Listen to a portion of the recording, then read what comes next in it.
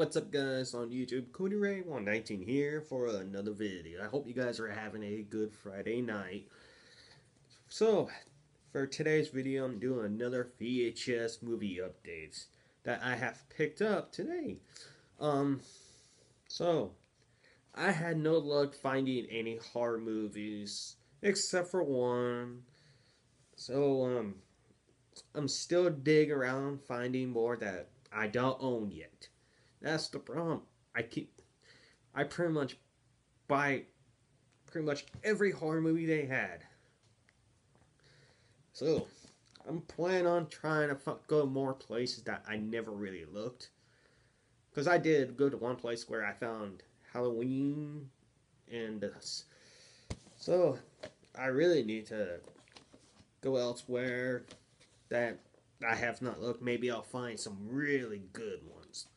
So I'm going to show you guys my 5 VHS that I have picked up. Before I do that, I want to thank everyone for supporting my channel. I have reached 230 subscribers. It's been an awesome 4 months. I was at 160 something.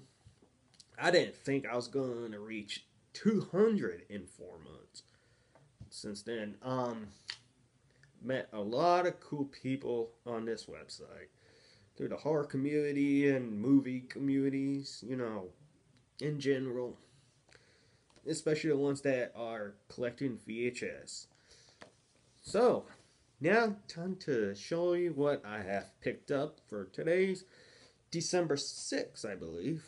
So, first up is an action movie starring Arnold Schwarzenegger. I used to be a huge Arnold Schwarzenegger fan back in the early 90s. So, Commando.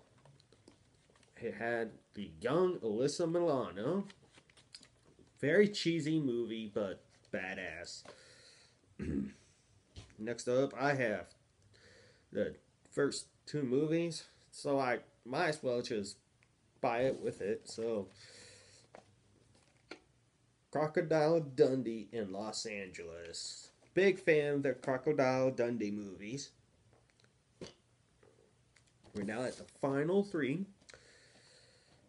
It's a fantasy movie I used to watch all the time as a kid. We rented,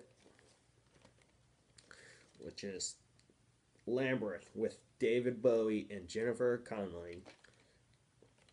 I used to have like a little crush on Jennifer Connelly when I first saw this movie. We're now in the final 2. Another movie that I used to watch all the time as a kid, Ernest Scared Stupid, which I also have this on DVD, but I saw it just for $1. Hell yeah, I'm gonna buy it.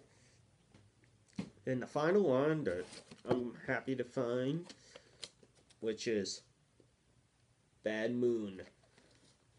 A very good movie.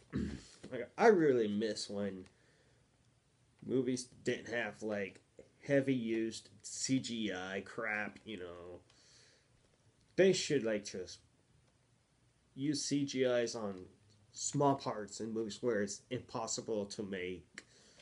So, but I miss the practical effects, The wolf in this movie was pretty cool. But nothing can compare to the An American Werewolf in London. That's the best. So, ladies and gentlemen, that's all my pickups that I found today. I hope you guys enjoyed this video.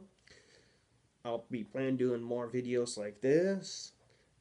And I'm going to do some VHS reviews on some movies that I have bought over the years. So, you can like, dislike, whatever you want. You can follow me on social media such as Facebook, Twitter, /your app, at CodyRay119. I'll see you all later.